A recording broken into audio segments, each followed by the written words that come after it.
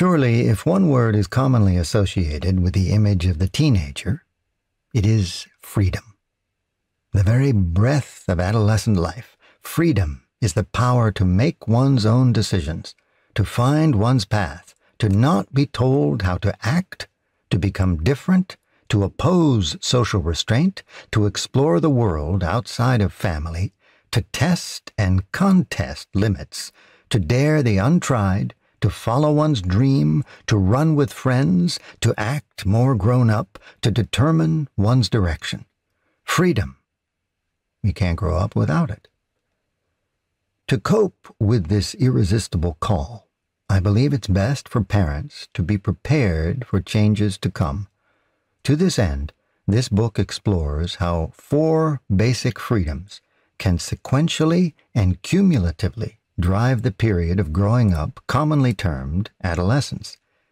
Each freedom is linked to what I see as one of 4 successive stages of development that begin with separating from childhood at the outset and winding down 10 to 12 years later with the departure into self-managed independence at the end. Of course, these stages are only approximations. Not every parent will experience each freedom issue exactly the same way with every teenager, since the adolescent passage is subject to great individual variation. However, I believe these 4 unfolding and accumulating freedoms that constitute the major sections of this book generally apply. 1.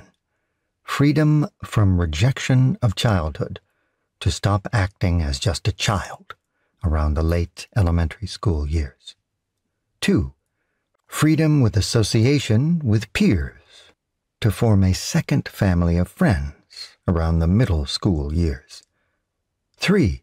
Freedom for advanced experimentation, to signify becoming more adult around the high school years. 4. Freedom to claim emancipation, to become one's ruling authority around the college-age years. The 4 larger sections of this book describe some specific adolescent and parenting challenges commonly associated with each freedom. Introductory to these sections are 4 chapters that prepare the reader's way. These chapters address adolescence as change, holding on while letting go, communicating when growing apart, the importance of heeding freedom's call.